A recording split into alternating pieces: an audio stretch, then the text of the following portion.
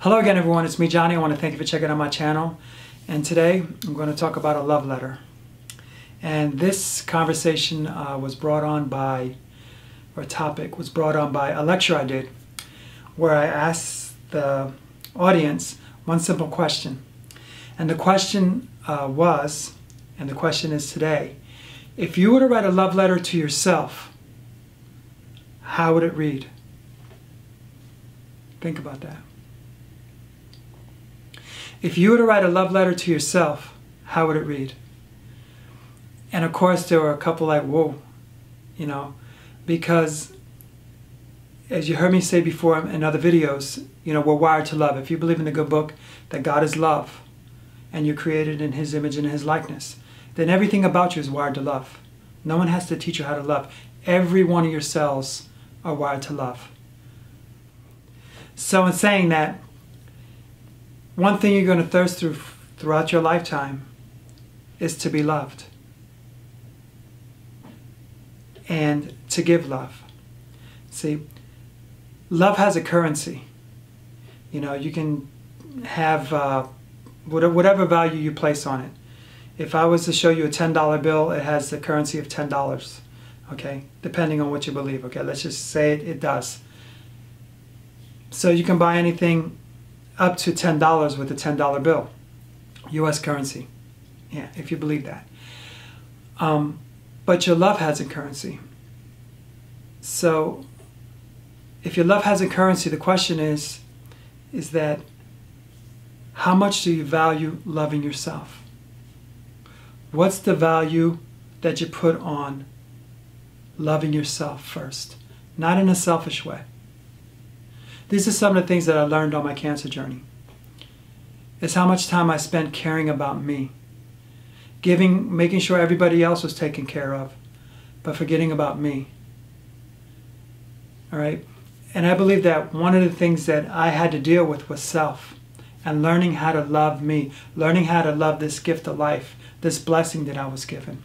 And like I said, for me, when I look at cancer, by the decisions that I made, you know, it just didn't happen overnight. Cancer is not like an overnight thing. It's a process. And sometimes we live at a level where we're so numb with pain. You know, we look for different things to try to satisfy ourselves, but we're so numb with rejection because we're used to it.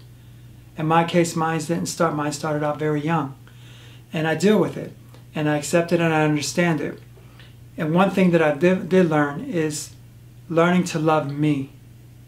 Putting a value on how much I love myself is a big difference. From there, I started changing and I made changes to what I eat and what I put in my body. How I spend my time. Because the most precious commodity that you'll have in your lifetime, well, is time. You can never get time back. And these are things that I had to learn when I wrote a love letter to myself.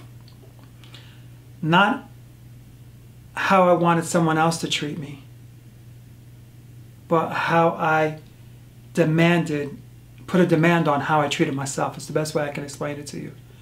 Who I spend time with, who I socialize with, how much time I spend on the internet. Do I watch any TV? No, zero. I'm zoned out, just living life at a different level, taking care and letting my body heal naturally. One of the first things I had to do was analyze my own self. The hardest thing you're going to deal with in your lifetime is the man in the mirror. And there's different stages where you can blame everything. I could put the blame on everybody else of why I got a diagnosis the way I did. But the reality is, I did it to myself. To me, cancer is a slow suicide. You're killing yourself slowly.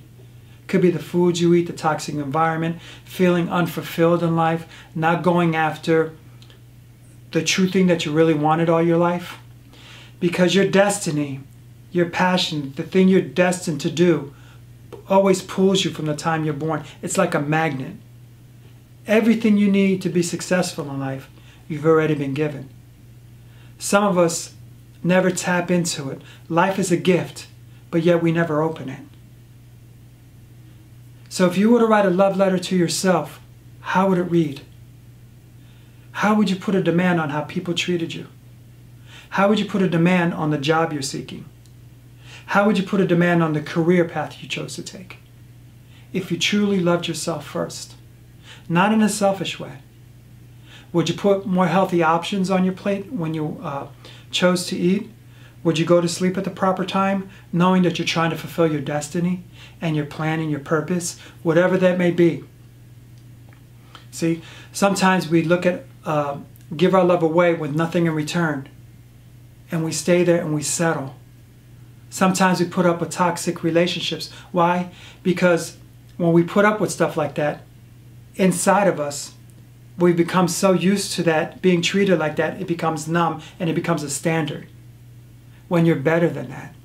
The good book says you're perfect, fearfully and wonderfully made. You're precious. There's no one else on the planet just like you. No one else that can do the things that you do just like you do.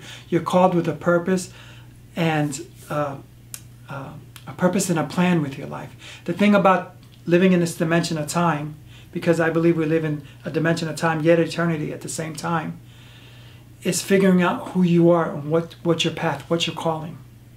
And you're not going to find that out by watching 10 hours of TV.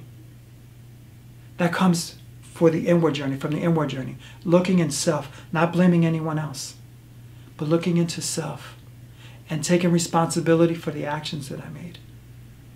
You know, for me, eating a lot of junk food, not sleeping, staying up 3 nights, doing all these other things, going to different cities to party, didn't pan out. When inside, I never felt fulfilled. Never. And I look at this blessing, this thing called life that I have. And for me, it's a second chance to live my life. I'm so happy that I'm learning more about how to love me, how to take care of myself, things that I really enjoy doing, from walks on the beach to horseback riding, whatever it is, things I really love doing, and not wasting time, your most precious gift, on deadless relationships, on people who don't respect you, who don't value you, who don't celebrate the true person who you are. Especially if you're living in the closet and you're trying to numb yourself with food or drugs, alcohol, not sleeping, anxiety attacks, owning a company that you're just stressed out over all the time. Is that really your passion? Maybe that's not the company for you. Maybe there's something else for you. Write it out and look at it. I want to thank you for checking out my channel. God bless you. And remember, if you write a love letter to yourself, just think about how you really want to be treated. Not by someone else, but by you. God bless you. Love you. Thanks for reaching out. Bye-bye.